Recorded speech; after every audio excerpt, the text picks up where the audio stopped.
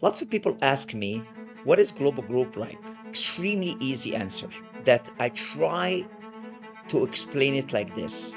My mother's house. I watch my mom growing up, opening her door to all the neighbors in our area. They don't even need to knock on the door to come in. My mother was so welcoming of everybody. You know, she's always have a pot of coffee on. She's always making some tea. She's always baking some cookies. And people just stopped at Mary's house, not just as a guest in our house, is our family came into our house. How you treat your family when they come to your door. You open the door, you hug them, you smile, you bring them in, you make them feel belong. You don't tell them, don't sit on that seat, or no, we can't do this. They're your family. You want them to be happy. You share food with them, and then you send them home. This is what Global Group is all about.